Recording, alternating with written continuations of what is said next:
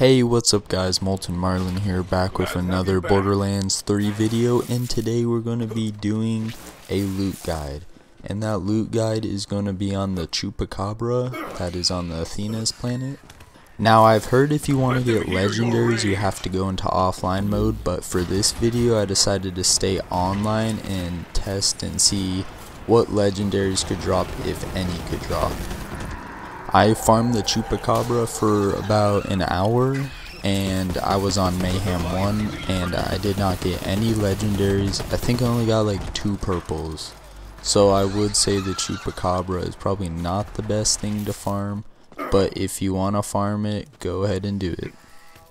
If you're just looking for legendaries, I would not recommend this at all because there's other things like the Grave Ward that drop legendaries almost every single run, and this thing barely drops anything. But if you want the special legendary the Chupacabra drops, called the Chupacabra's Organs, then you can farm this as much as you want on Mayhem 4, would probably be your best bet. So for the conclusion of the video, I would not recommend this at all.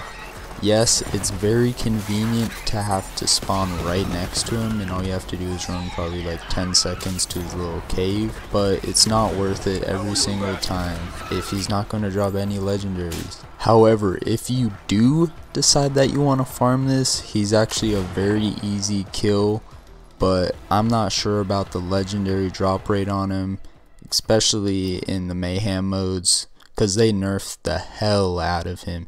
He does not drop legendaries almost at all anymore, so just good luck with that. Well, I think that's gonna wrap up this video today. I hope you guys did enjoy it. If you have any suggestions for any other bosses, please let me know, and I hope you have a good day. Please like and subscribe. Peace out, guys.